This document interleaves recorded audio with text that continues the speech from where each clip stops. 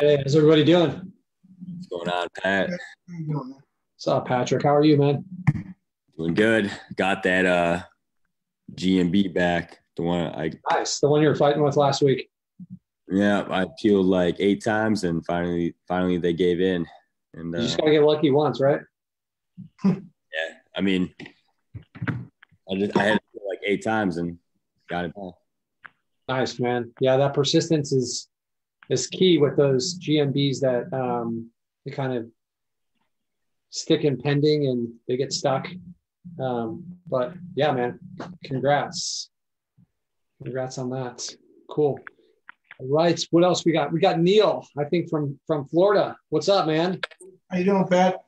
Good, man. It's good to see you on here. Yeah, I haven't been on. Quite honestly, I don't know how to do lead generated yet. I got one of my guys that's working with me has been utilizing it. Yeah. So I haven't trained up in it yet. I've been more on learning the new snaps and all the other stuff. And Right.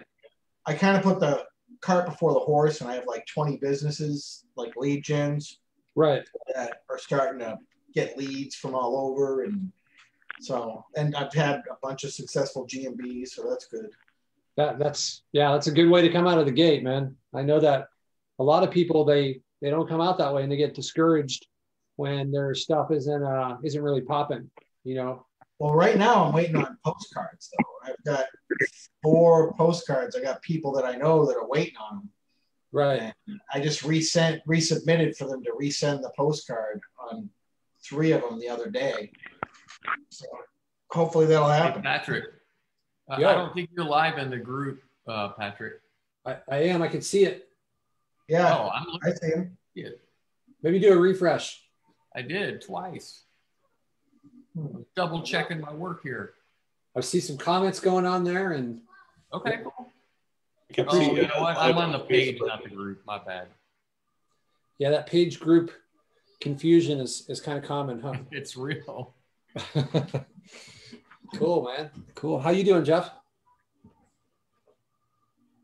I'm doing good.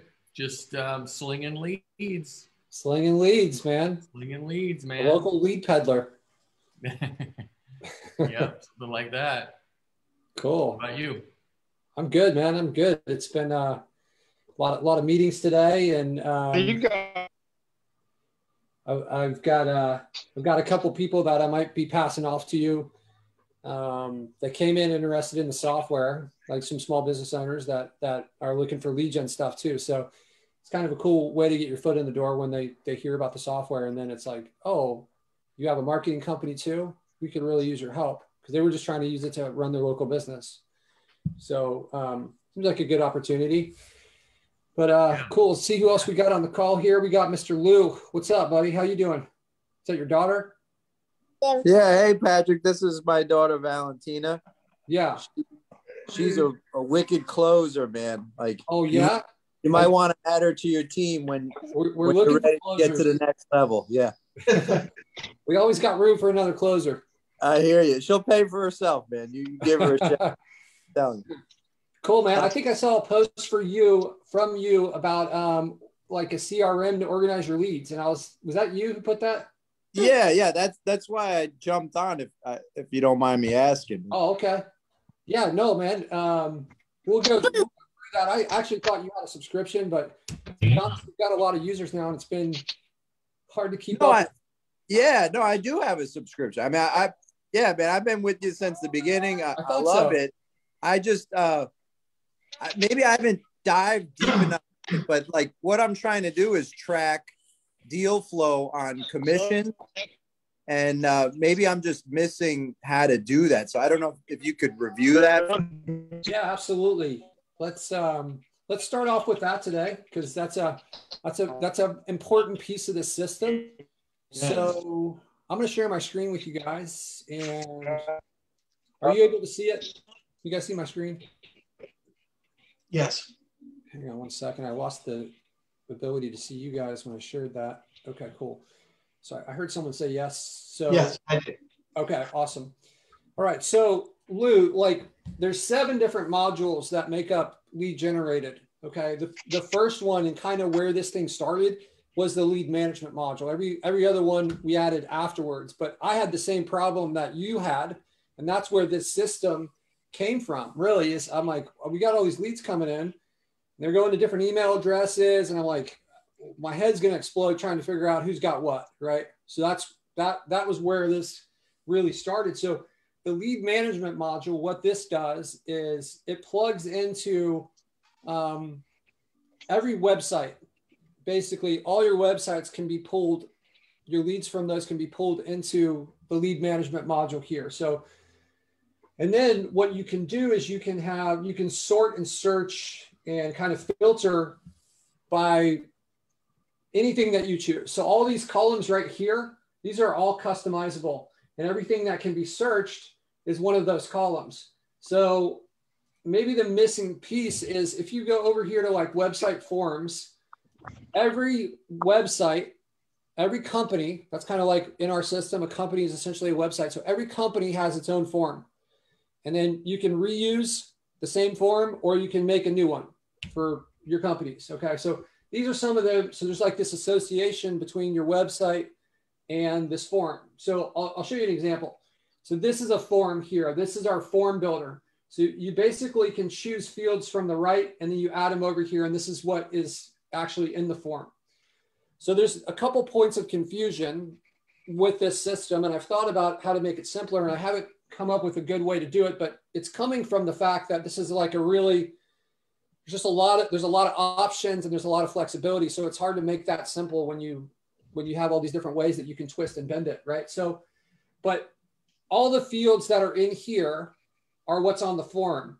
These fields do not need to be on your website, but it just kind of like plugs into here. So for instance, maybe you have like commission, I think is what you mentioned, right? Like if you have like some sort of commission deal, what I could do is I could make a field and I'm going to get this option when I try to create a new field, right? So I have all these different things to choose from.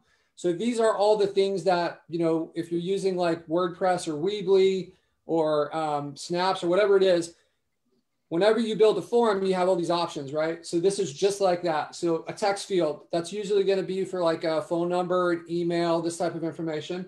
Checkbox, that might be, hey, you need landscaping. What services do you need? I need like tree trimming, tree removal, and you can have people like make multiple checks, right?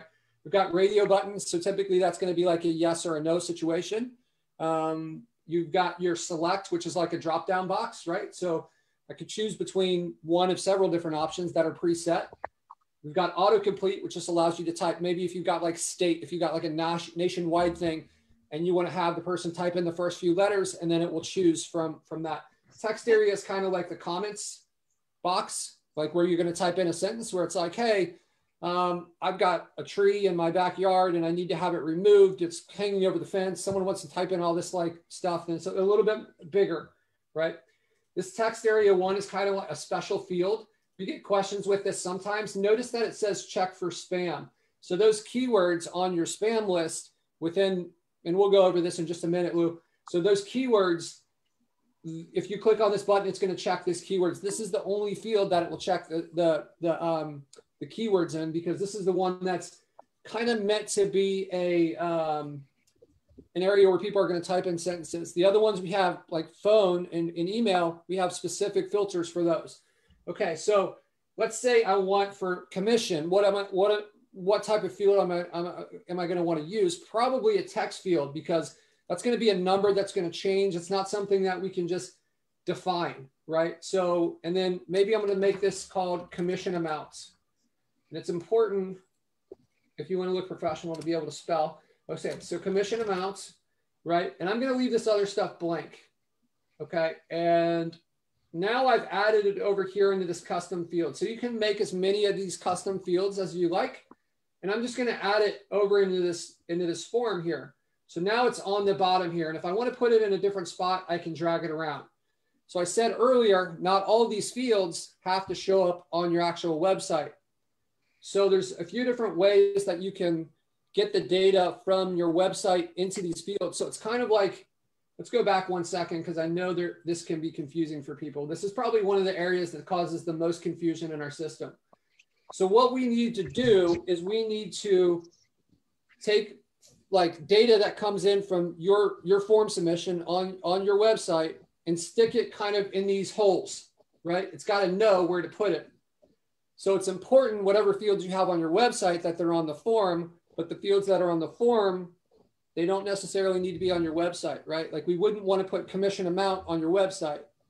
Okay, so let's go back over here. You can use this in a few different ways, right? So Lou, what types of sites are you using? Weebly? No, I'm on Snaps now. Oh, you're on Snaps? Okay, so with Snaps, the best option is probably our embeddable form, right? So you can build the form within our system, and then you can paste a little piece of code into Snaps. It'll work on every website that's out there because it's just basic HTML, which is like what web pages are built in. So, but how do we control which one of these fields from here actually show up on the website? So there's this little guy right here next to each field, and he kind of helps us out. So if I click on him, I can say whether it's included in the embedded form, right? So that decides. And then also I can control whether this field is visible to our clients. It has to be visible to be able to be editable. So for commission, for tracking your commission, let's go look at that one. So the way I would set this up, I'll click on this little guy. I don't want this to show up on the website, so I'm going to uncheck that one. I don't want, so the lead email, as a lead comes in and it gets sent to your client, this field shouldn't be included in that email because this is something we're just kind of managing internally. It's not like the lead information getting passed to our client. So I'm going to turn that off, but I'm going to allow the clients to see it and edit it. So that means if your client logs in and he goes and looks at this, he can see this field and he can actually make changes to this field. Okay, so I'm going to click on save and I'll click save over here. Okay, so now this is my general leads template. Okay, so some companies are using this and some companies aren't. I'm just going to go back to, I'm going to go back a step here to look at which one of our sites are using this template here, the general leads template. So we can see that Bob's Barnes is one of the companies that's using it. So if I go to add a new lead for Bob's Barnes, it's going to have all these fields because, right? So there it is. There's like a commission amount right here. Okay. So now my client could log in if this was like a real lead. So let's just say Patrick, and then it looks like email is required. So bob@aol.com. This bob@aol.com, if I ever meet this guy, who owns this, he's going to beat me up because he's received countless tests from me over the years. All right. So we're going to leave this blank. Maybe I'll just put a message in here. Hey, I need some tree work done at my house. Okay. So let's pretend that this lead came through as a form submission from this tree site. And it's in here and this is it. And like, it will be sent to our client. So kind of like an important concept to understand with how this works is lead flow. So it's kind of the cornerstone to the system for lead management. So if we look at this cool picture that we have here, I'm just gonna make it a little bigger so you guys can see this. So as somebody comes to our website, right, they visit our tree care website, there's really three things they're gonna do. First thing, which they're gonna do most of the time, unfortunately, no matter how awesome we are, is they're gonna leave our website and nothing's gonna happen. So a good conversion rate might be like 5 to 8%, right? So that means 92 to 95% of the time, they're just going to be leaving. Just like most people just don't buy on the first time. It's just not how it works. Sometimes what they're going to do is they're going to call us. So they're going to call us, and then there's like a couple of different pathways. So down here, the goal of the lead management system is really to get the lead to the client. And we use a few different things to make sure that's happening. We have a field called progress, which is like tracking whether the lead's been sent to the actual client or not.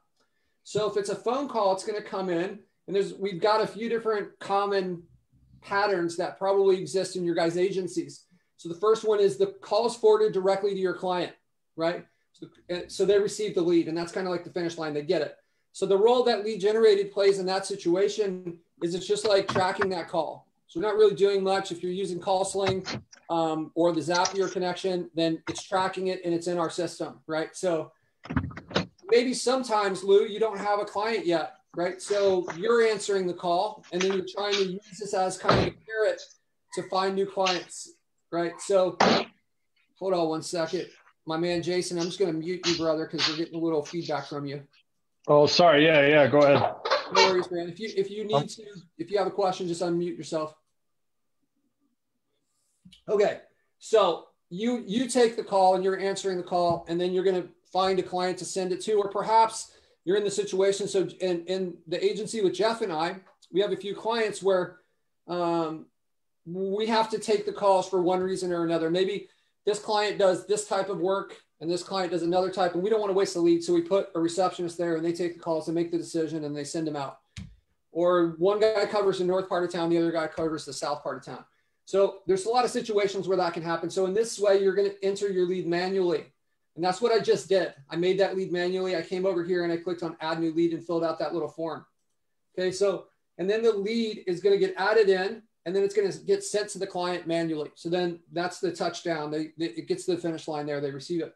With the form submissions, the way this works, and this is where this system, I mean, this is obviously super useful, but it really shines with this form submission because there's a ton of automation that's happening here. So you connect your site from Snaps or whatever, and it comes inside here, and it's going to instantly be available inside of our system. And we're going to look at the spam rules, and we're going to look at that message, and we're going to be like, it's our spam. It's kind of like a bouncer standing there saying like, are we going to let you in or not? So based on the rules, it's going to say, yes, you're good to go, or no, you're not. So when you use that embedded form, one of the really powerful things that you can take advantage of is our IP address filter. So these spam filters, it says WordPress only. That's actually not true. It's the embed forms as well.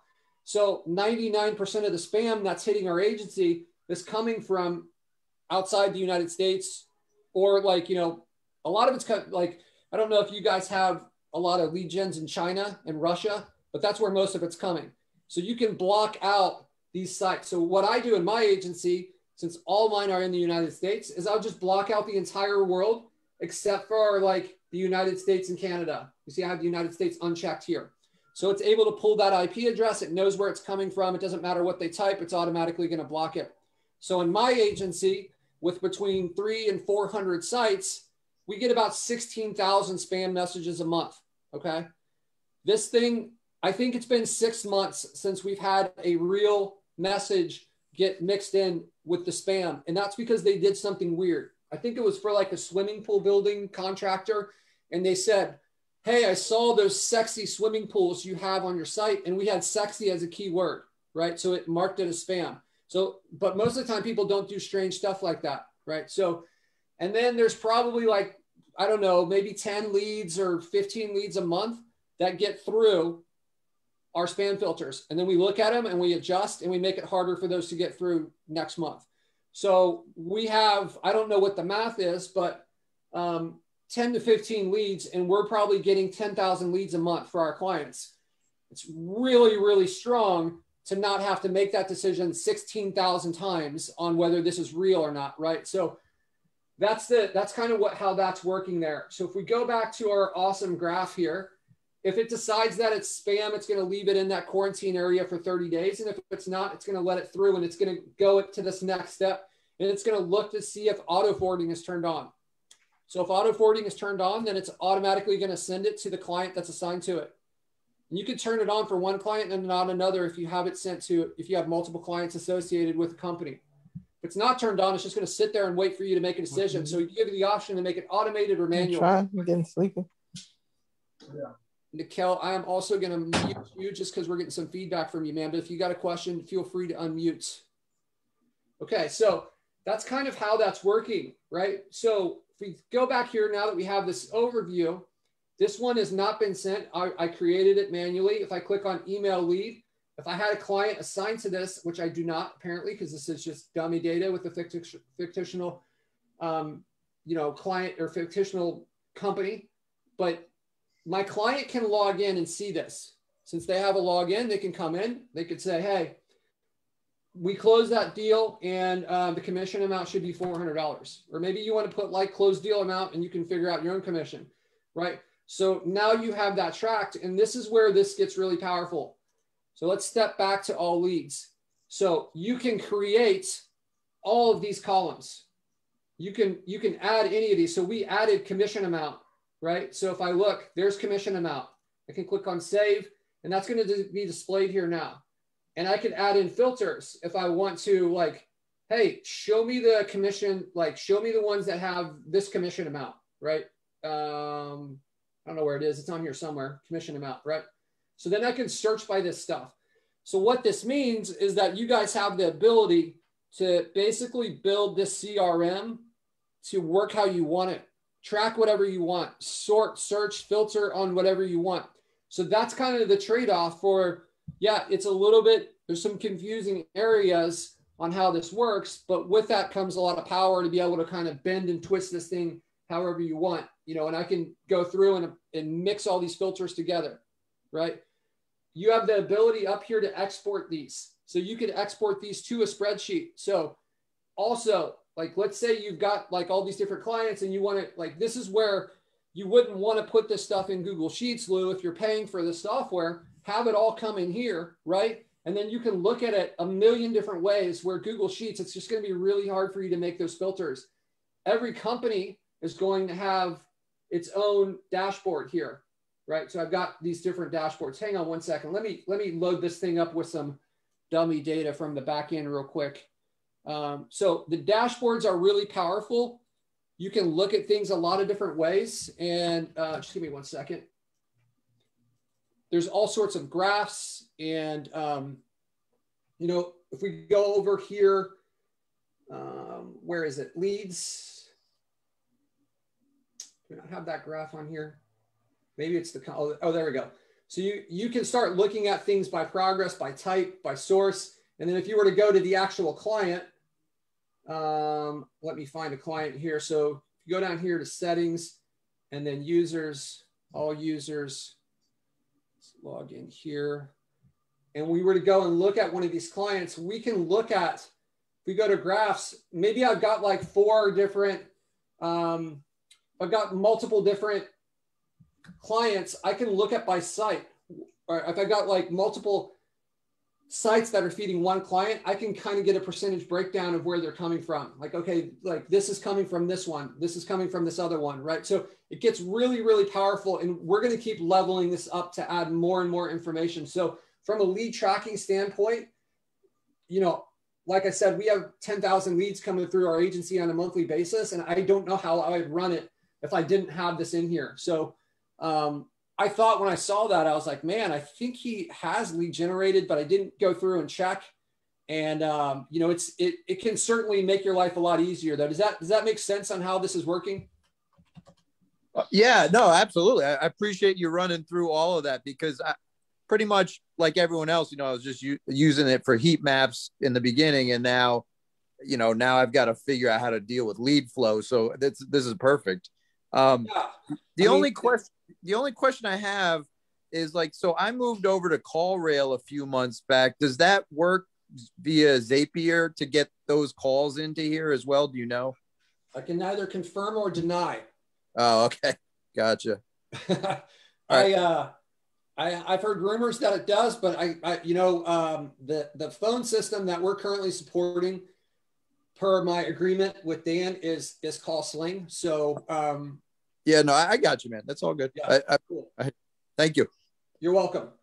All right. So I think if this works correctly, hopefully we've got some test data in here now. There we go. Okay, cool. So yeah, so you know, there's all sorts of stuff that you can do once you get this in here to kind of analyze this. One of the cool things that you can also do with this, I don't hear a lot of people talk about it. I think it's pretty underutilized, but as you expand into other cities, let's say that you know, an easy to understand example would be like if you had a swimming pool cleaner in Las Vegas, okay, and then you want to you decide, I'm going to take the show on the road and I'm going to start a swimming pool site in LA. But I don't have any, I don't like, how am I going to advertise these people in LA? I'm going to build my lead gen up. Maybe I want to run Facebook ads, right? So I think Facebook has like 50,000 data points on us of just all sorts of creepy stuff that we hope they don't know, but they probably know, right? So we can use that data to try to go into a new market. And this is how you do it. So let's say I've got my Las Vegas pool cleaning, and I'm going to filter by that. So I filter by my pool cleaning site, which there may or may not be one. We'll pretend that this Anthony's Cake Shop is this pool cleaning. So I click on search and I've got my list, right? And then I come up here and I click to export Facebook audience. So I'm going to export this, and it's going to only do the ones that are highlighted here. So it's only going to grab these 434 leads that have come through for pool cleaning in Las Vegas, right? And I'm going to export this to a Facebook audience. And then I'm going to take this information, which has like name, email, maybe address, this type of stuff. And I'm going to upload it into Facebook. And I'm going to say, Facebook, here are the people that I know are my clients. So this is a custom audience. That's what it's called. I'm going to create a custom audience with this stuff. And then I'm going to say, Facebook, I would like to make what's called a lookalike audience based on these people in this other city. So that's where Facebook says, okay, let me look at these 434 people. Let me see if I can match these up to accounts that exist inside Facebook. And if they do, I'm going to look and find out what they have in common. And I can say, Facebook, I'm going to tolerate a 1% difference. So Facebook's going to use those 50,000 creepy data points, and it's going to find people that have stuff in common. So somebody that has a swimming pool, there's a lot of the demographics that's they're going to have in common, right? So it's going to probably eliminate people that are not homeowners, right? Or it's going to eliminate people that are not of a certain income threshold that can afford that. So who knows what they have on it? But this means it's going to shrink our target audience when we go to LA, and it's going to make our ad campaign very targeted on the exact demographic that we want to hit, which is going to make our ad a lot more effective, right? So you can export it that way. You can always export this with whatever columns you want here. I know that we recently had a bug where it wasn't doing that. We fixed that, so that should be working. And if anyone's watching that was dealing with that. So you can choose whatever columns you want. And, from there, you can export it and have that data if you ever wanted to go back to a Google Sheet. But I think once you learn how this works, you're never going to want to use Google Sheets for this again. Right? Cool. Definitely. Right. Thank you. You are welcome. Is there a video on that, Patrick?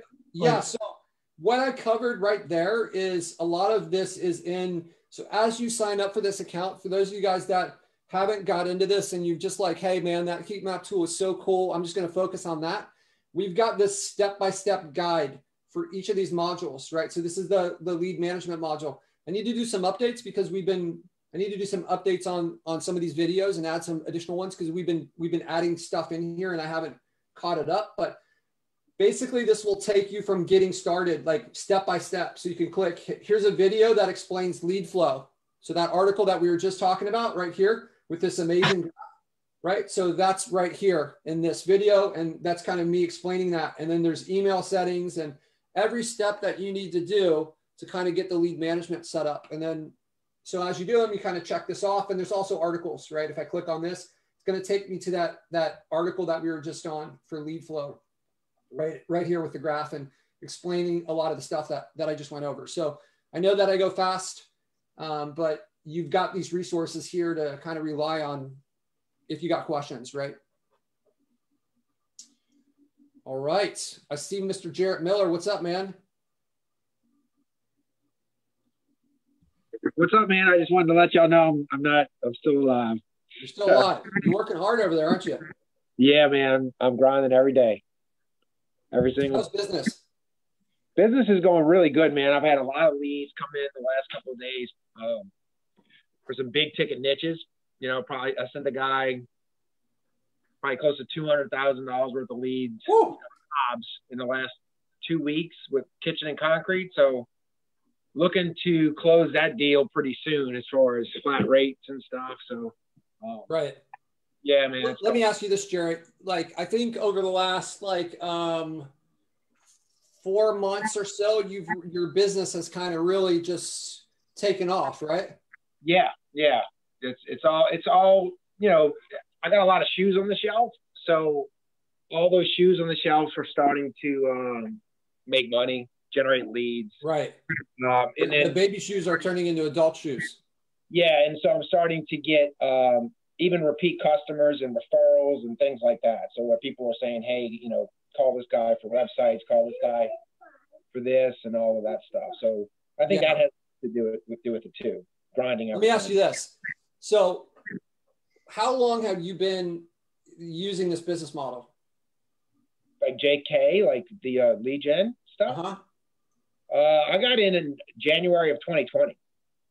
Okay. So you were essentially in it for like 10 or 11 months before you started moving into this phase where stuff really started to take off, right? Right. No, yeah. I was doing the stuff I think everybody does, like SEO, website design, you know, building out those platforms to where you get a lead here and there, you make commission money on it. But now it's starting to generate to where even using like your heat map tool, the way you're starting to generate more leads for different types of services where you're just not getting the, you know, the normal concrete repair, but now you're starting to get concrete repair, and now you're starting to get foundations and parking lots and commercial jobs and things like that, where you start ranking for all of those different things. And that's where I think the bigger money comes in, you know. So what do you think changed? Do you think it was just a question of you built these sites and it took some time for them to mature, or did you kind of have any shift that happened where some of these people that maybe are where you were 4 to 6 months ago haven't made that shift yet? Do you have some advice for them, or like kind of looking back now, what you learned from all this? Well, I think the biggest shift I think has happened to me is understanding what kind of power you have. I guess like power is the right word. Like I tell my wife or everybody all the time, like if I'd have known this 5 years ago or 10 years ago, I'd be a millionaire right now. And so being able to know and understand the skills and to, I think, continually grow that skill and not be afraid to take chances, right? I think that's one of the biggest things. I see a lot of people are afraid to take chances. And I joke around all the time, like I get more GMB suspended than people have, right? Because, you know, I just go for it and I don't care what happens. And I think I wish I would have went for it sooner. Like I limited myself to 3 sites a month for the first 8 months, and which is good. I mean, I had 24, 25 sites, but you know, now I'm doing as many as I can possibly do as soon as I can do them.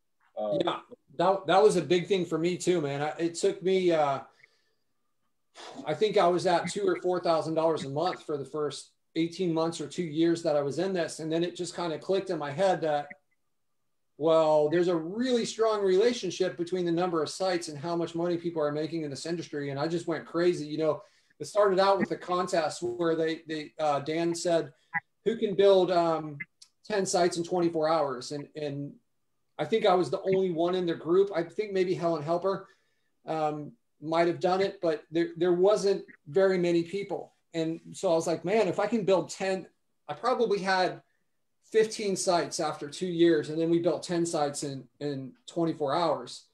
And now I think those 10 sites, it's been a few years since that contest, but I think those 10 sites are probably bringing in $15,000 to $20,000 a month from those 10 sites. Like every single one of them is ranked.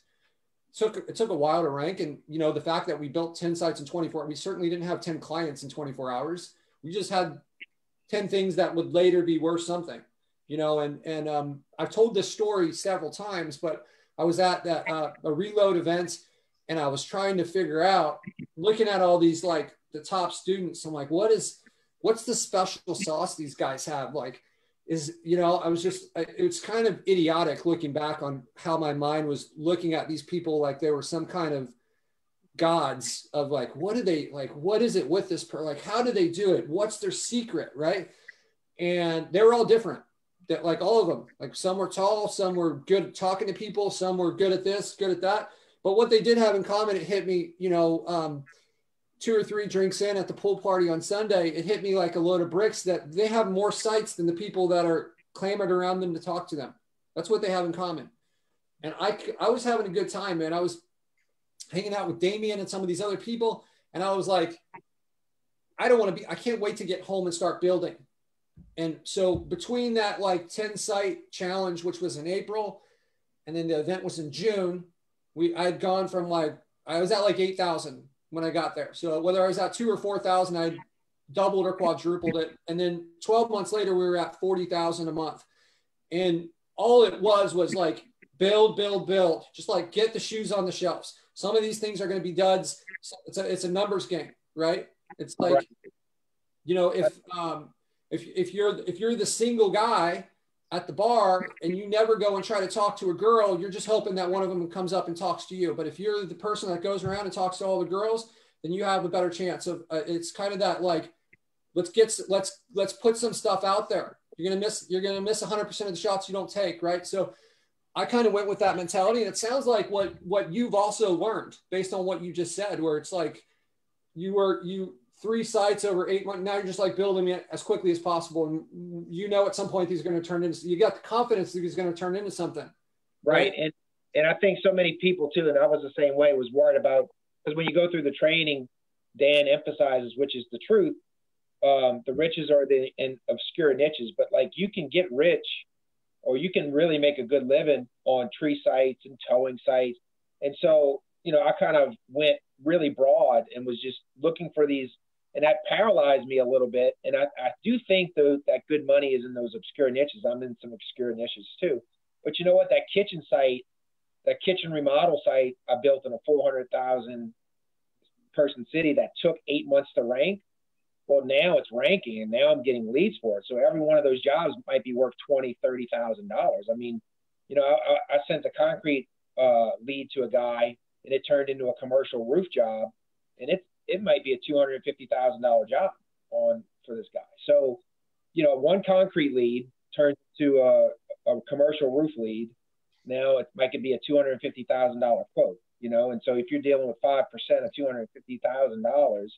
It's a big hunk of change, you know? And so, but that took 8 months for those sites to rank. Cause I was just like, you know, piss on it. Let me just build it. And I built it, started doing it. And so, and I'm not there yet, you know, I'm not where some of them guys are, where Adam McChesney, but he's been in for 2 years. So guess what? I know I'm going to be further along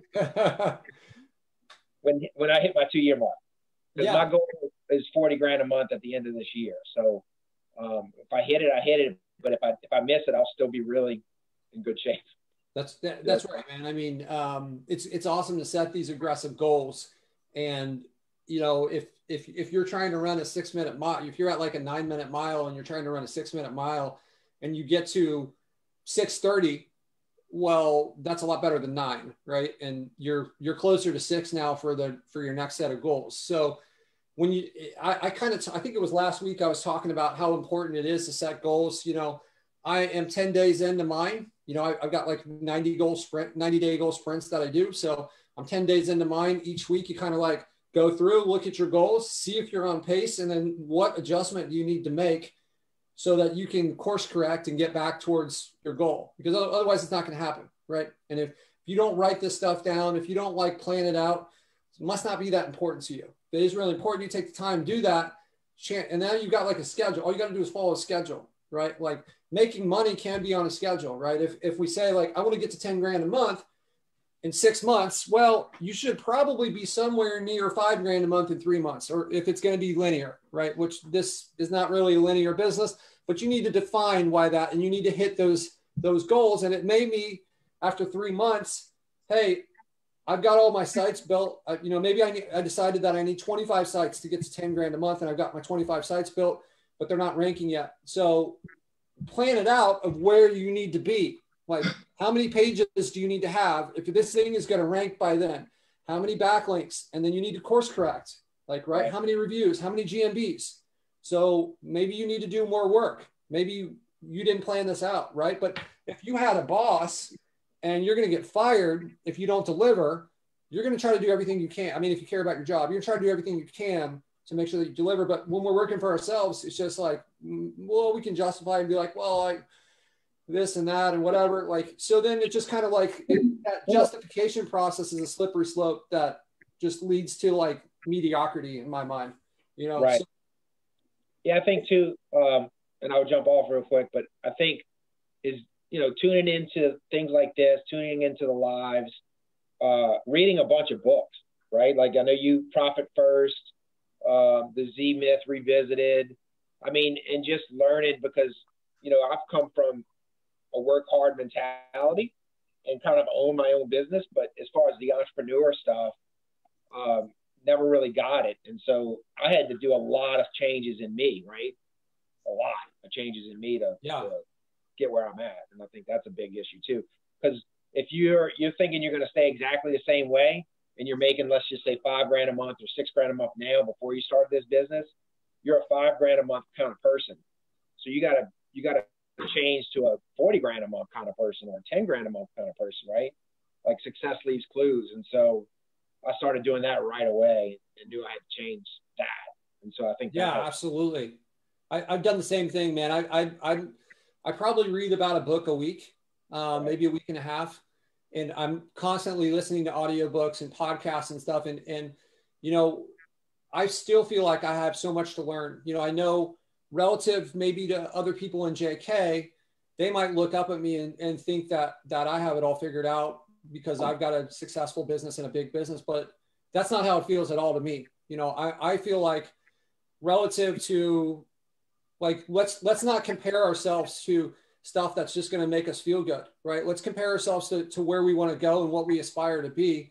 And, you know, there's you know, I had a 2-hour conversation the other night with Caleb. And, you know, if you guys haven't spoke to Caleb before, that guy is just absolutely brilliant. And, you know, I'm talking to him and he's only got a few people working in his agency and he's running like this 7-figure business. I asked him how many hours of work he works, how many hours a week he works. And he said 4. It's always working.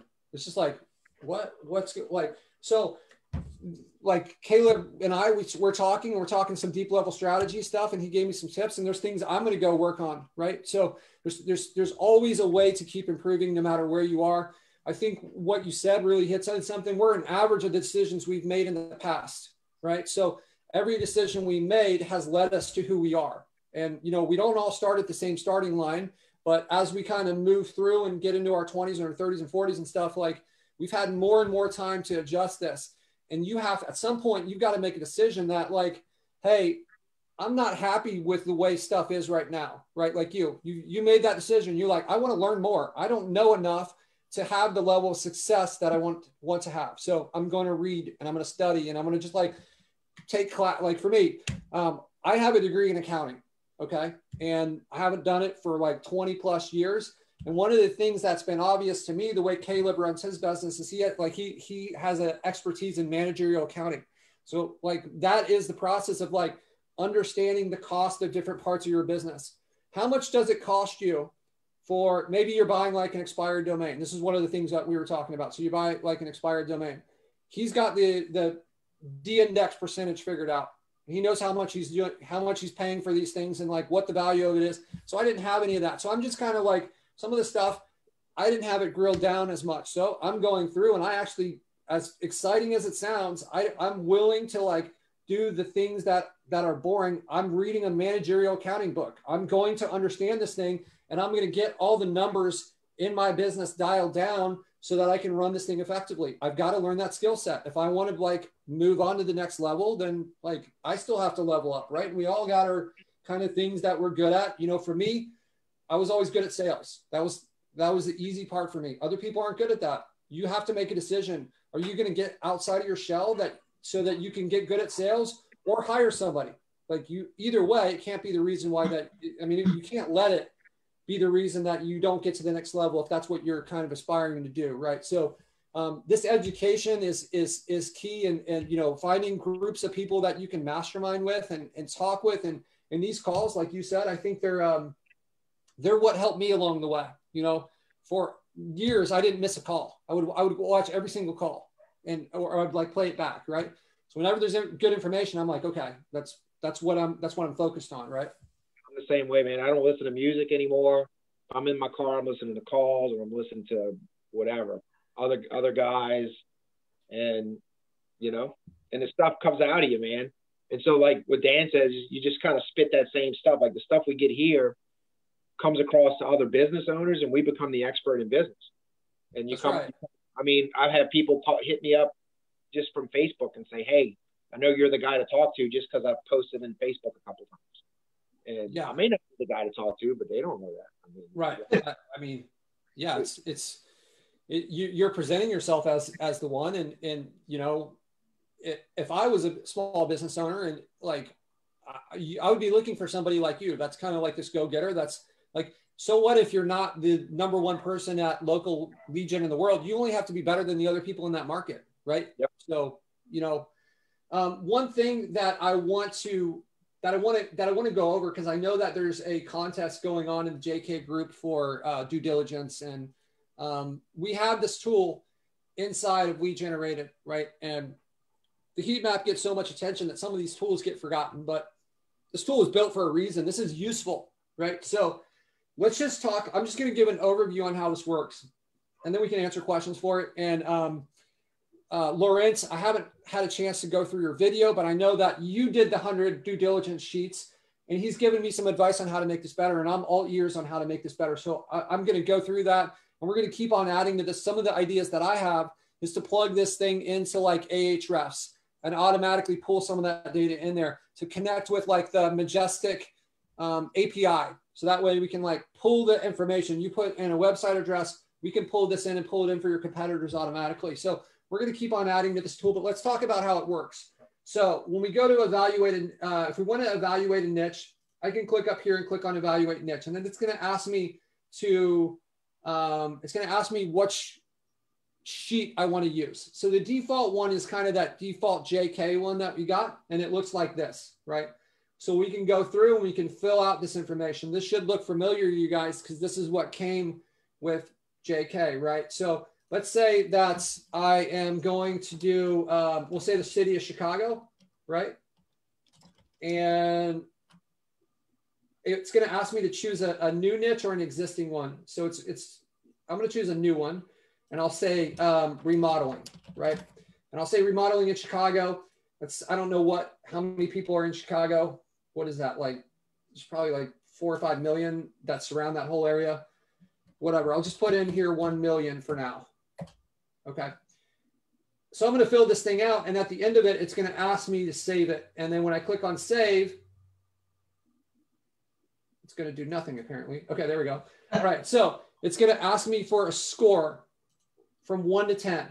So this is kind of my subjective opinion on how good this niche is based on the criteria that I've answered in this sheet, right? So let's say I give it a 7. I'm going to click on 7.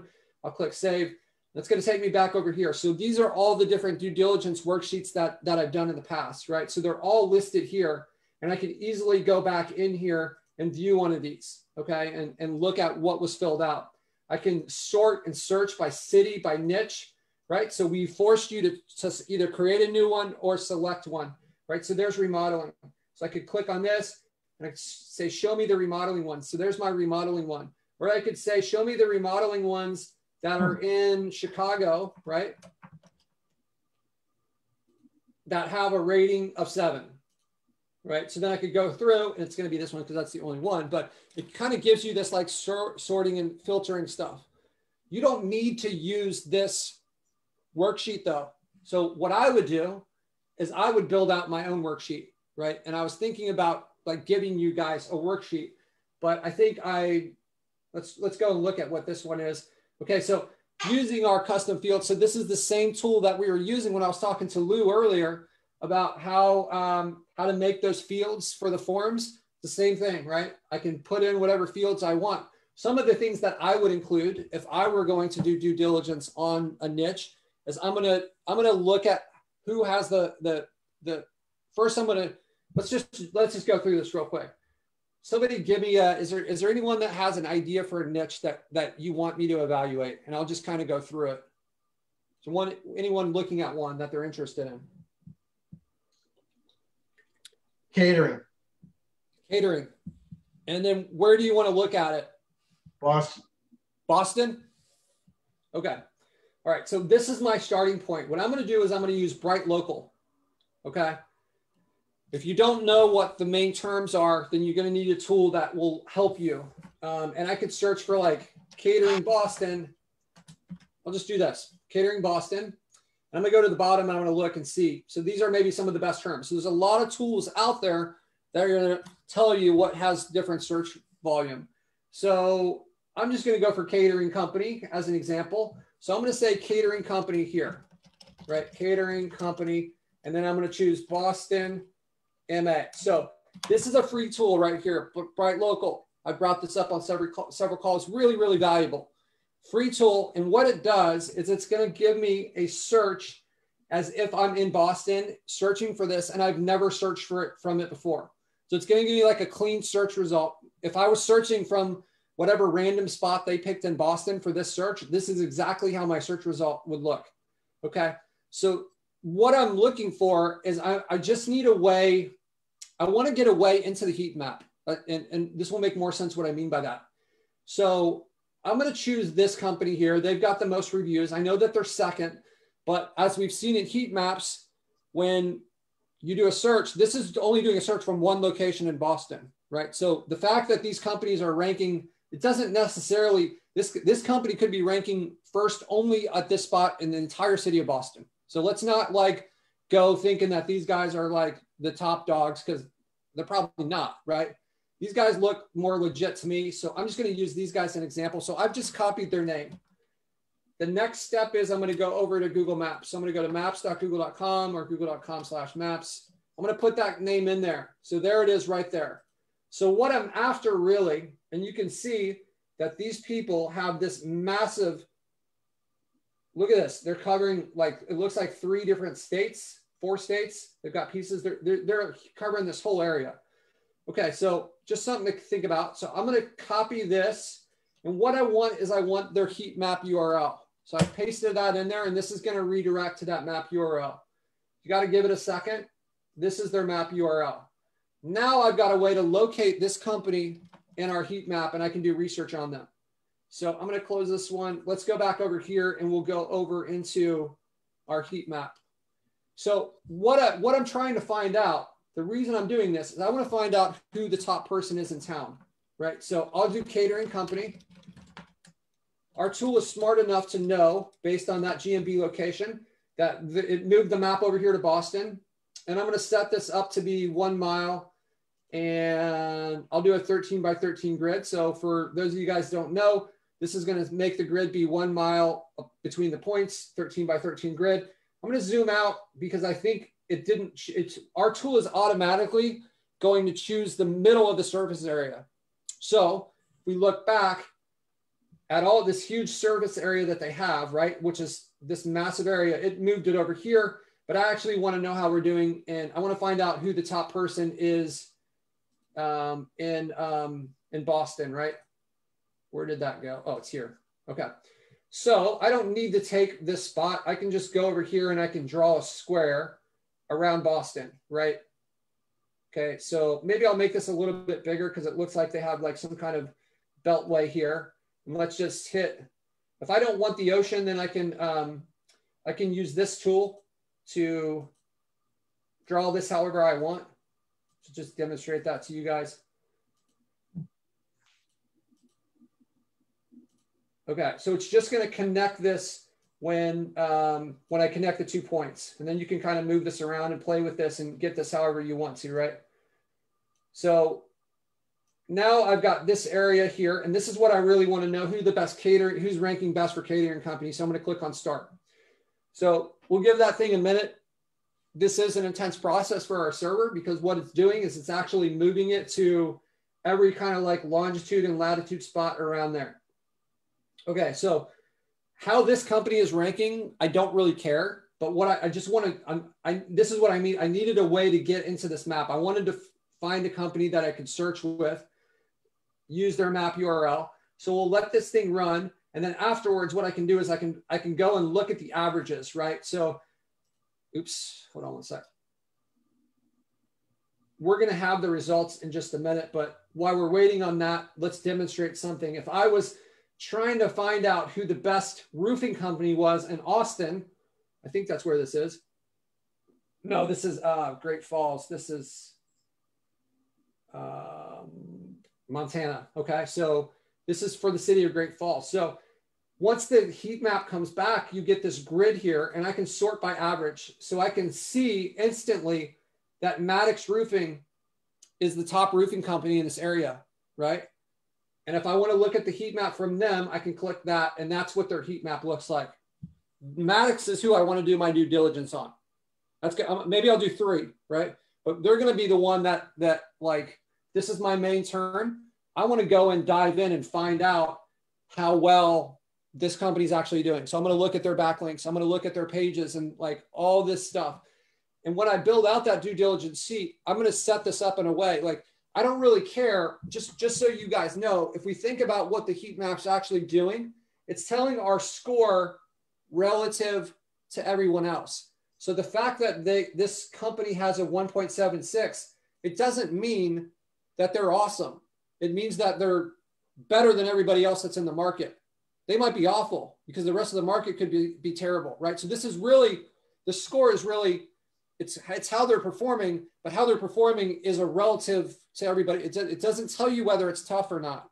You can start to make some assumptions though.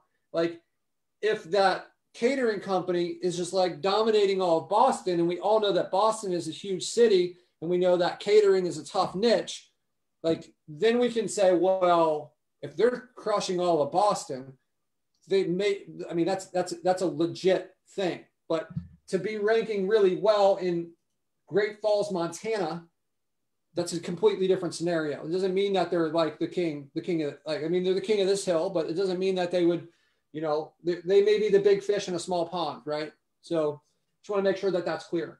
Okay, let's go back and see. It looks like this. Hey, Pat, real quick, there's a couple of questions from Andrew. Is there a way to check off a due diligence sheet after you put the lead gen, after you built the lead gen without deleting it? Andrew, can you clarify what you mean by check off? I think I understand it. I think it just kind of clicked in my head what he's asking. Right. Here's what you could do. Here's an idea. I think what you want to, okay. Let me just say a bunch of words that don't mean anything for a while, and then I'll get back to my point here. Okay. So I think what you want to do is maybe you should make a field on your due diligence sheet, because you can add in whatever fields you want. And you could have a field that says whether it's like sold or not, right? And then you could filter by whether, like, you could show me the ones that are not sold. So that way it kind of eliminates that one. And if you get what I'm saying, like, I don't know if that's what you're trying to accomplish. Jeff, are you getting a response from him in the messages there? I don't have the Facebook. But I'm assuming it's you know, how he's tracking what you know, after he's done the due diligence of what lead gens have been built based on that due diligence, and he wants to be able to track what's completed and what's not. That's what I got out of it. Yeah, so you could add in an extra field to kind of help manage some of that. Yeah, he gets it. Okay. And then, quickly, James Curry is offering that check out the Google UULE parameter. It's what Brightlocal facilitates the local searches. So he added that in the chat of what you can add on the end of the URL to get the same results as Brightlocal. Oh, okay. I've never heard that, but that sounds awesome. Yeah, that's super cool. I haven't seen that before. James seems like he's kind of got a good grip on the tech to be able to pull that out. So let's just hop back over here now, and let's dive into this a little bit and kind of go more through this due diligence exercise. So I think this one is probably completed now. Looks like maybe it still has a couple circles to fill in. Okay. So we'll just give that a couple more minutes. Jeff, do we have any other questions in there? No, we're good right now. Okay, cool. So hey Patrick, I had a question, if I could. Yeah, I just noticed you do your radius for 1 mile when you search, and I usually do 2.5, and I've noticed my rankings are better if I do 1 mile. But do you have a preference, or do you have a methodology that works, or what's the difference really? So it's kind of like let's imagine that it was 100 miles between each dot, right? Just to kind of like understand this concept. So if we made it be 100 miles between each dot, what our system is going to do is it's going to go through and it's going to look at each one of those dots and try to determine who the best ranking person is at that dot. If we move 100 miles away and we choose another dot, look how much distance is in between there and the possibility that there could be all kinds of rankings. So it's the smaller you make it, it's always going to be accurate, but it's going to give you like if you make it so big, then it can start to like, there could be a lot going on between the dots that you don't know about, right? So you need to think about, like, based on the city that you're working in. Another thing to consider that you may not have noticed what I did is I started out by making it 1 mile and then I drew my own, right? And so when you draw your own, we still have the same amount of dots, but I changed the size of it, right? So now the distance between the dots, when I change that size, kind of goes out the window, right? It's no longer, you can use this right here, it says 10 kilometers, so that will be accurate. But when you redraw it, you're basically taking, like, you're spreading out more peanut butter over a bigger piece of bread, right? So it's like, it's no longer 1 mile. Our system is like balancing. You said 1 mile, we gave it to you at 1 mile, then you changed it. Now it's no longer 1 mile. So I just want to make sure that that's clear. Does that kind of clear up your question, Lou? Yeah, I mean, so the lower the mileage is for the radius, the more accurate the results are if it's a regular shape. Well, yeah, I guess the more accurate it is, right, but it's like these dots will be accurate at any size. But what you're making assumptions when we look at this, that, like, for instance, says 20 and this says 15. Well, okay, let's say that this says 20 and this says 20, and maybe these are a mile apart. If we're making the assumption that every spot in between these two grid points that were also 20. And the bigger you make that, the larger that assumption is, right? So it's accurate at that point. And you can see patterns with these as you go across an area. But if you go across it, we've got a huge city here, right? So we've got Boston, one of the most populated cities in the country that's and densely populated. And we chose this big area, right? So this is like whatever, 1, 2, 3, 4, I don't know what this is. This is probably 15 miles across this area. And you can see that we're 2 and then we're 17 because, like, this is probably where their GMB is, where that 2 is. And this thing, what is definitely true is this thing is not completely accurate until it's finished. And it almost looks like it's paused. I don't know if a bunch of people are running heat maps all of a sudden and like taxing our server, but it doesn't seem like it's moved in a few minutes here. But it's important to kind of know that this is just, it doesn't mean that you're ranking 20th every spot in between here, right? And, you know, if this were, let's look at this, one of these roofing ones, because it will probably make more sense here. Notice there's patterns that exist across here, right? This is like kind of goes from like green in the middle. This is probably where the GMB is. And then it's moving up here and it's kind of like the numbers go up, right? And then for whatever reason, they come slightly down. Maybe this is like less populated, but you'll notice these big patterns. And when we look at this, we're kind of making assumptions, right? We're saying that you're ranking 6th here and you're ranking 6th here. We can probably assume that you're probably ranking 6 right here, but we didn't run the heat map there. We ran it on these spots, right? Okay, so Neil, I don't know why our heat map is kind of like pausing on that catering thing. Maybe well, we decided. My family has a catering company in Boston. That's why I was. Okay. Well, let's dive down this. I'm just gonna, because that's taken a minute, I'm just gonna use this roofing one. It's the same exact concepts here. So this is what I'm gonna do is I'm gonna find out who the top roofing company is in this area. So the averages, this is why we built this. So we saw that it's this Maddox Roofing Company, right? Maddox Roofing. We need to fix this. This means ampersand in computer language, that 026. Whoever it was that put in that crazy code probably reads that like it's English. So Maddox Roofing and Construction, Inc. So now I'm going to return back to Google Maps. And now I know who the top ranking one is. So that's going to be Maddox this company right here, right? Yep, that's Great Falls, Montana. So this is the top dog for this city for that term, right? I'm going to go look at their website.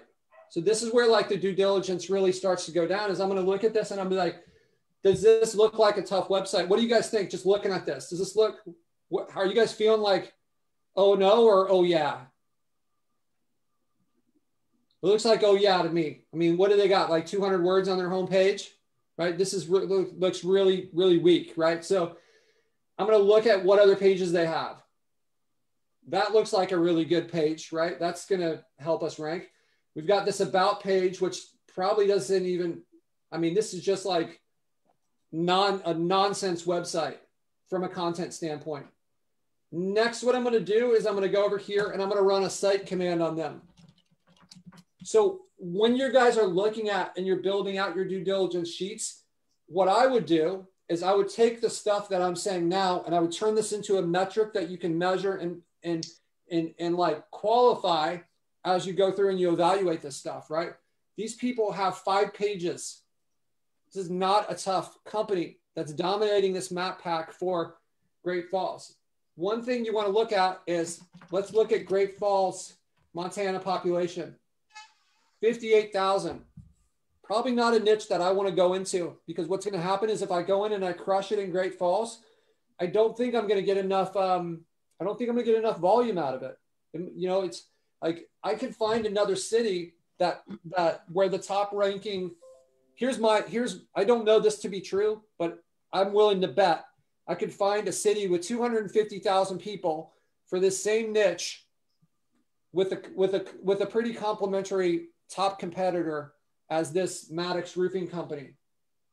And I want to be in that spot rather than this, because I'm going to have 5 times as much volume potentially, you know, depending on whatever local factors. But let's keep on picking on these guys a little bit.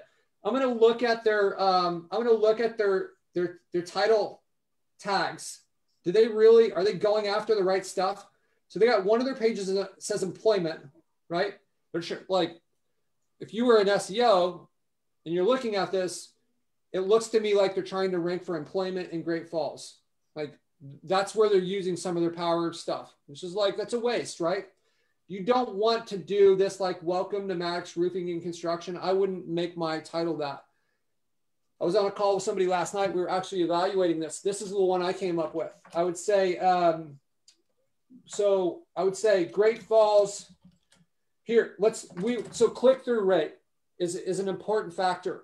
How can we get people to click? Google is going to consider click-through rate when they decide how they're going to rank our site. We want to have something appealing, right? So what if I said customers choice Great Falls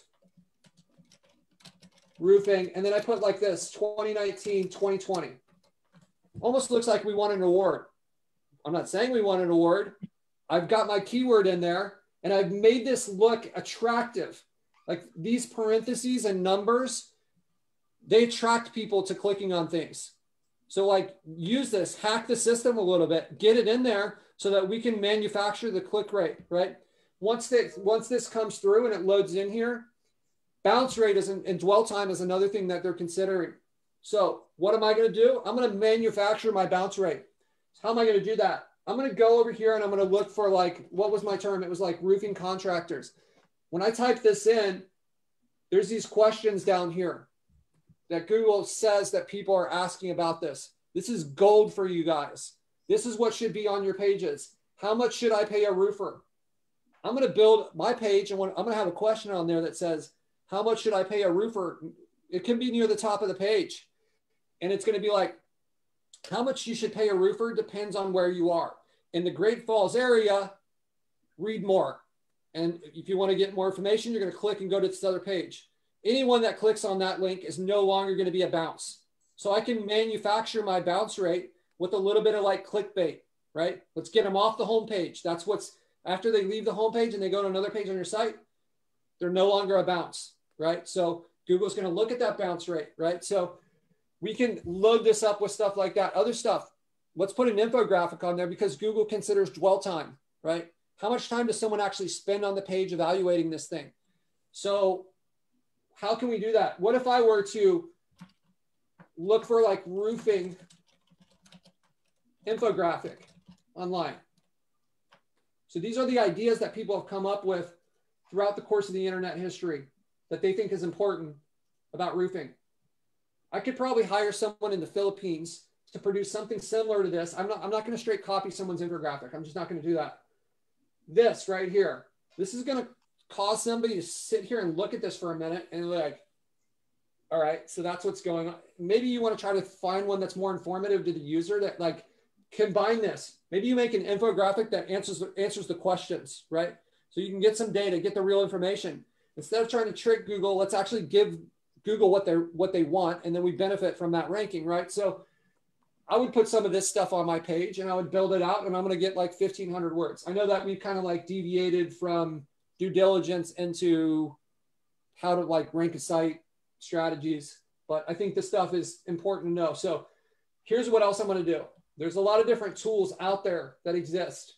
The one that I use is Ahrefs. I like Ahrefs a lot. All right, so I'm going to go in here to this like site explorer, and I'm going to put these guys in here, and I'm going to look at maddoxroofing.com, and I'm going to see, okay, so we can see that their DR is a 3.3 and their UR is a 22. Looks like they have $458 in traffic, right? Those are important things to know. For those of you guys that don't know what this traffic value means, if you hover over this little I, it says the estimated. So like, how much would it cost them if they were paying for Google Ads? What would it cost them to get the amount of traffic that they're getting organically if they were paying for ads for the words that they're ranking for? And it's worth $458 according to whatever algorithm they use to determine that.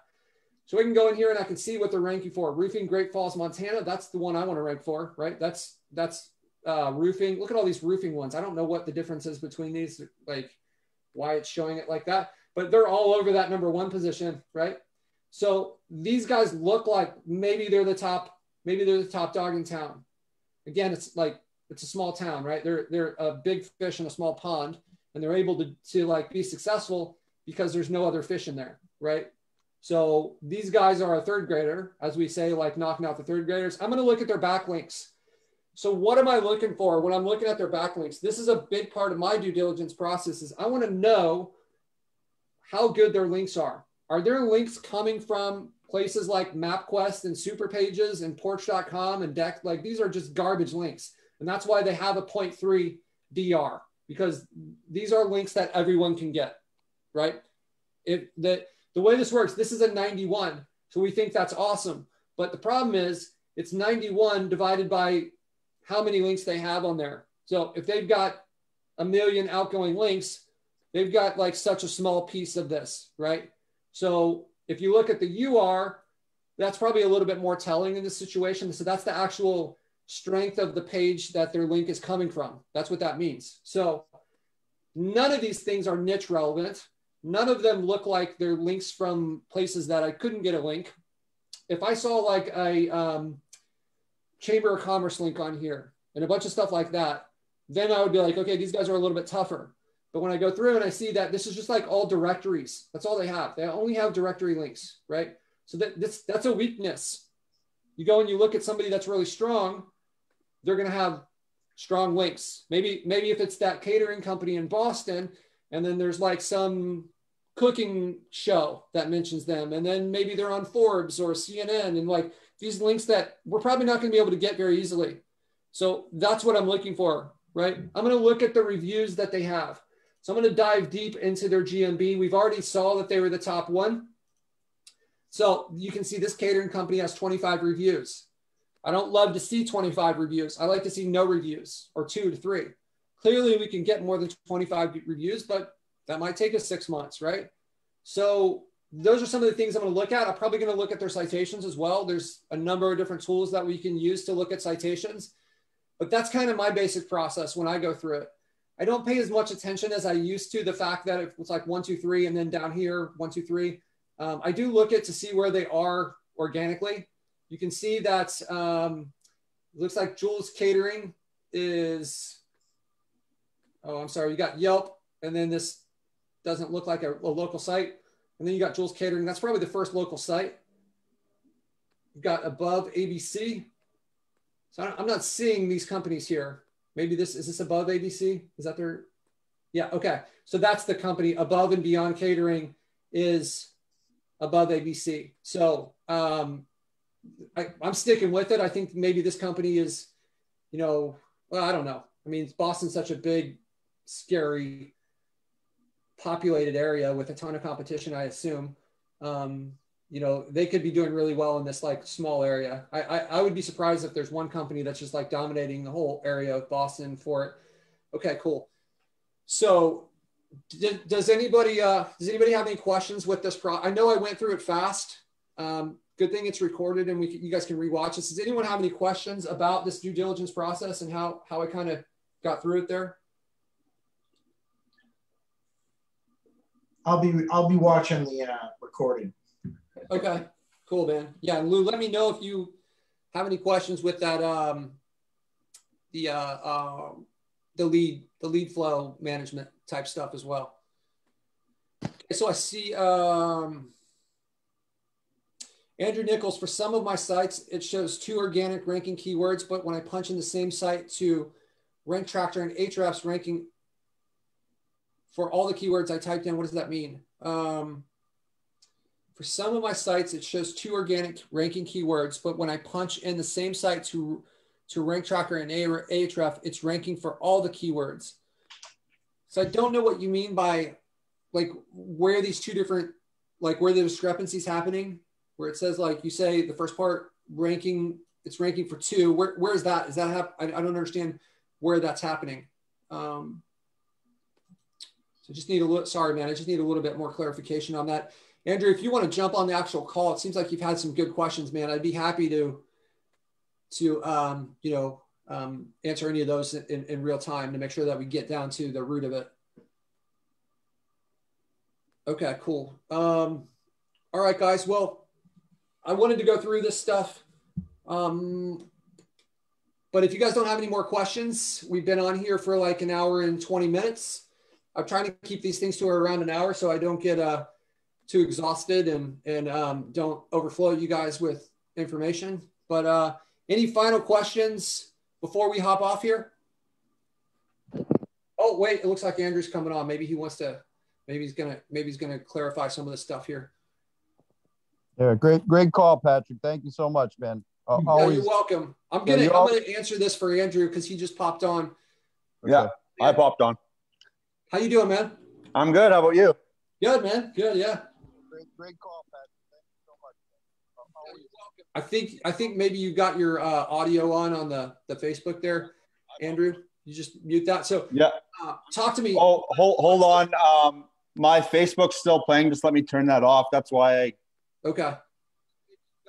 You're not the first person to do this. Yeah, I do. I'm just gonna turn that off. Okay, there we go. That's much better. Cool. All right. So so you've got a couple questions about like Ahrefs rank tracking. Yeah. So on Ahrefs, when you type in your site, and then you can go to the organic rankings, it says for one of my sites, I'm only ranking for 2 things. But then if you go over to the right, and there's the rank tracker that it has on it, and I put my site in there, and then you have to manually type in your keywords. It shows where you're ranking, what position you are for the keywords, and I'm ranking for like a bunch of stuff. So I'm just not too sure. That always confused me. Yeah. To be honest, I don't know. I don't know the answer to your question. I'm glad that you came on and showed your face, but I have no good information for you on that. It's all good. No worries. I just here's what I would do. Figured I'd ask anyway. You're paying for Ahrefs, right? Yeah, absolutely. So their support is really good. They have chat support. Okay. I would ask him. I'm like, hey, what is this? And I would love it if you find the answer to that. If you would just like share it in our group so that like other people will know too. Because I hadn't noticed that. I personally haven't used the rank tracker a ton. Okay. Because yeah, I've been using that rank tracker quite a bit. Like I usually like get my sites like built out and stuff, and then I throw it in the rank tracker so I can keep like tabs on how my sites are doing and stuff. Yeah, it's it seems like it seems like a really, really useful thing to do. And I'm going to have my team start to do it. I think you had a question earlier on the call that maybe I also wasn't able to answer. Is that, yeah, was that you? like what I meant was, because like I built out my own due diligence sheet, and when I go through it and like I pick one of the sheets that I want to use to build a site. Okay. I just wasn't sure if you can like mark it as like, yeah, I've already built the site for this, but then without deleting it. I think that like, now that I'm thinking about it, it would be a really good kind of attribute for us to add in there so that we can, so that you can go and maybe just like automatically hide these, right? So yeah, that just would so be a you simple don't get feature for us to confused if add. you're doing hundreds, right? Yeah, I can get that in there. I think that's a great idea. That might be Cool. like Laurent asked earlier. He made a video for me with some ideas, and I haven't had a chance to dive into it yet, but I'm gonna be going through that and adding a lot of features to this. And I see that Don just jumped on. I mean, then maybe he jumped off, but he sent me a question here that says, wondering why the water area are ranking 2. So basically, whether it's land or water, right? Like Google still exists, and it may be that it's not important, but like they're basically using location and trying to give people the best information. So I guess in the rare situation, let me go back here, and where someone searches for IT support while they're out on their boat in the middle of the ocean, if they're over here in this spot, then this is where you're gonna be showing up. So like our tool is gonna give you Google results, whether it's like on land or water or whatever. I don't know if there's any other material that it could be on, but it's gonna like do the search as if it's wherever those locations are. So if you don't care about those, you've got 2 options. You can like ignore it, or you can do what we did earlier on the call, where you can kind of draw it out on your own using, like, if we go back to do a new heat map, right? And I'm just going to choose this one real quick. So if I want to, oh no, maybe it's still in my search history. Nope. Super cool plugin right here. This, I'm not going to show all my copy stuff, but this will let you copy this guy right here, this Clipboard Pro, Clip History Pro. It'll save like your last 150 things that you had in your clipboard.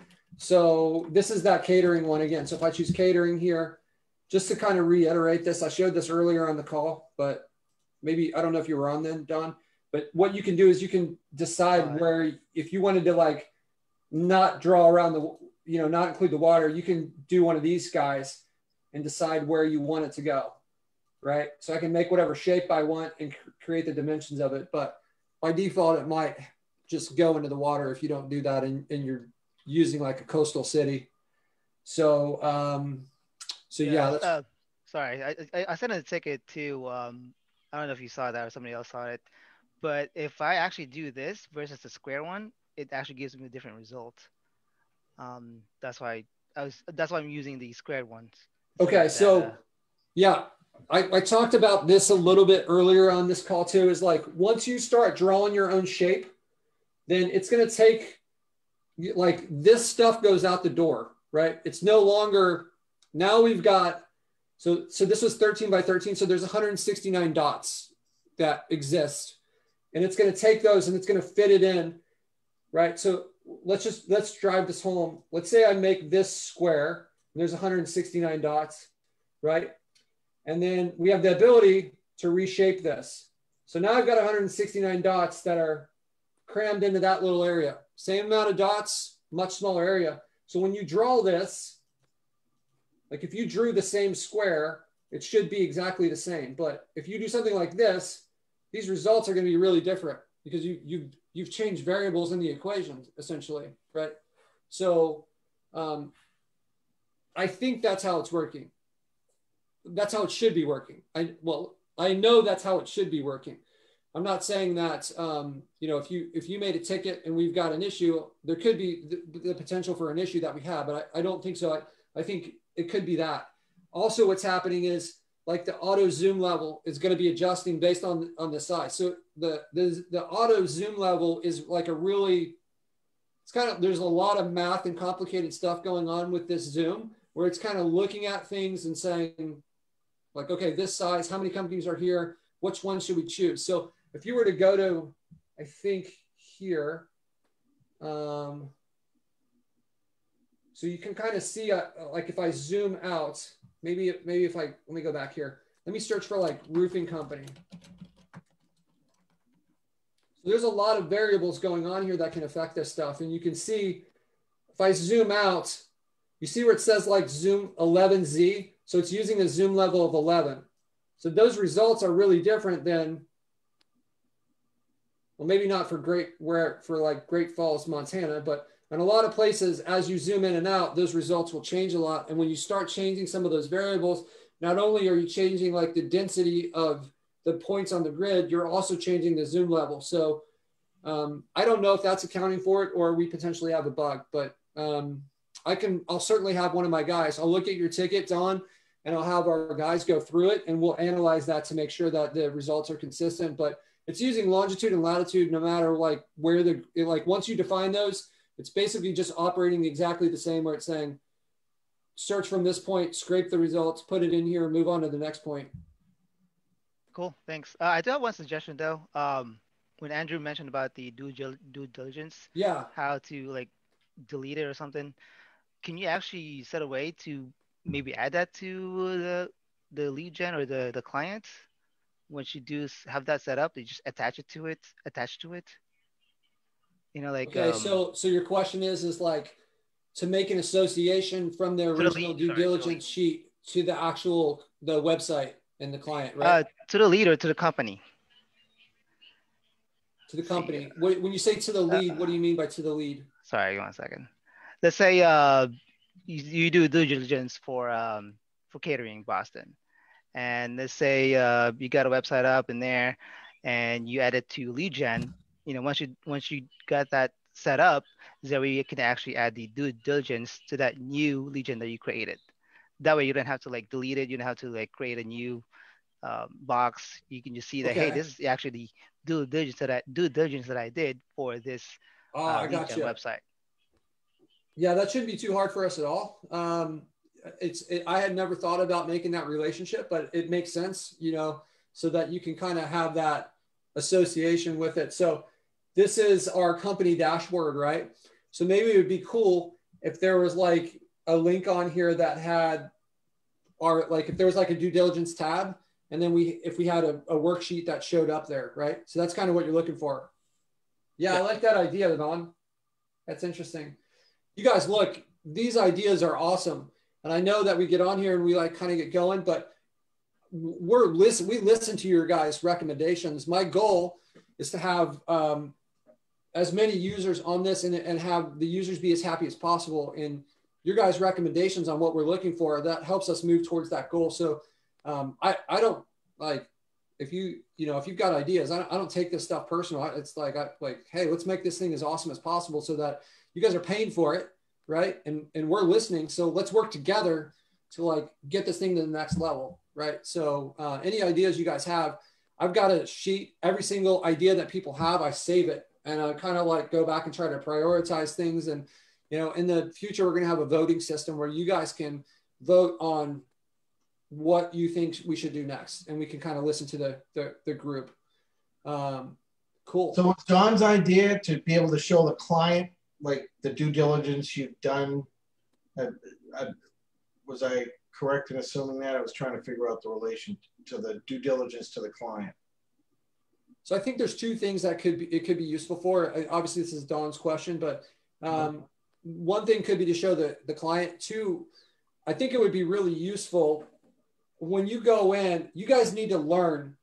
You guys need to learn from your mistakes that you make. And I think it's important when you like do your due diligence, you go down a path, and then you find out more information later. Let's look back. How long did it take to rank? and what was I up against? And now when I go into a new market, maybe I can more accurately predict my results based on this past stuff. So I think it's good for that part of it. Yeah, I was thinking more just for myself, not for the Yeah. client, just for myself. So you can kind of like evaluate your decision-making process and potentially improve it based on your results. Is that how you're thinking about it? Yep. I like it, Don. I like it. I have one concern before we go. I just want to, every call that Dave Matthews has been on, we've had a chat and you haven't said anything, man. And I just want to check in. Everything cool for you? You doing all right? Appreciate it. Actually had a question before you were going to go, but let's hear it, baby. Where you got a new background? No more motorcycles in the background. It's there. I just trying to keep things a little interesting every time, Okay, I appreciate it. Just a small quick thing was in the feedback funnel, when somebody actually fills it out and it sends an email. I've been trying to test the system, but it appears as though when doing so, that it will pop in the information after the person fills it out into the lead generated software. But if for some reason I don't set up a client to actually log in and look at that, is there any way of it generating an email with that same information right to the client's email address? Yeah, right here. So there's this area called notifications. My screen's still shared, right? You guys can see my screen? Yep. So there's this area down here called notifications, and you can turn this on, and then you can enter in as many email addresses as you want for that. So that's tied to this company, and this is the feedback notification. So that will actually, in fact, send an email to whoever those recipients are that have all the same information that was filled out on the form. That's right. Into it. Yep, exactly. Okay. I think I was kind of missing the purpose of that particular piece. No, I mean, this is an opportunity for me to make it more clear. Like I should probably have it something that explains this better. If that's like, I know that you've gone through the documentation and stuff, so I need to find a way to make that more clear to our users so that they understand that that's how that works. So yeah, but we've got that thing lined up for you. So we should be good. There's one thing I wanted to show you guys before we hop off here. So I don't know how this is going to work. I was trying to mess around with how I could mirror my phone and I couldn't do it, but I'll show you guys what's coming here. If I can get this right. It's not good. Hold on. Let me turn this little light off here. Maybe it'll work this way. Okay, cool. Can we see this now? Nope, still too bright. Kind of see it from an angle. We have our mobile applications that we're working on now. So this is our mobile application. God, this is really hard to do where it's not reflecting. I know that it's only showing you the side, but that's actually a lead coming through. So this is our iPhone application. Didn't go as well as I wanted to. I will maybe record a video and share it with you guys, but we're getting ready to release. We've got the iPhone and the Android application. They've been worked on for months and months. So we're about to have those. What this is going to mean for you guys and your clients is you can have your clients install this mobile application. And then let's change the possibilities for how our clients can receive leads. What if they could get a push notification instead of having to be like a text message, instead of having to be an email or whatever? They can just get a push notification and they can open it up and then they can start a conversation with that lead right from the application. They can click on the phone number there to text them. We're going to have texting built into this thing.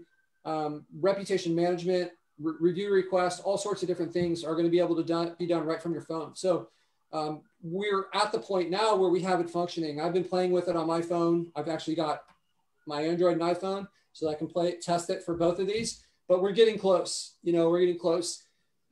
Development is one of those things that is just, it's hard to predict how long things are going to take. You start running into things and can't accurately count dependencies on how things are going to affect it. But I'm excited to get that out there for you guys. I think it's going to be really useful for your clients to be able to have a mobile app where they can just track their business and it's going to improve deliverability incredibly, where we can just, have it sent and pop up on their phone in real time, right? We don't have to go through email servers and all this other stuff, right? So I'm excited for that. So Don, the place that you can send recommendations, if you go up here in the top right and you click on submitted tickets, I think you said you submitted a ticket. There's actually a category here that says feature request, right? And then you can just fill that in there. And, you know, it's useful if you kind of give us a good subject here that maybe talks about what module it's going to be in, right? So you are welcome, man. Okay, cool. So try to keep this thing to an hour. It's been an hour and 37 minutes, 38 minutes. So I'm going to hop off here. I appreciate you guys. You guys have an awesome week. I hope you guys enjoyed the call, and we'll see you in the group. Let's talk soon. All right. Take care, everybody. Stay safe. Thanks, Patrick. You're welcome. Everybody. All right. Adios, amigos. Thanks. Mm-hmm.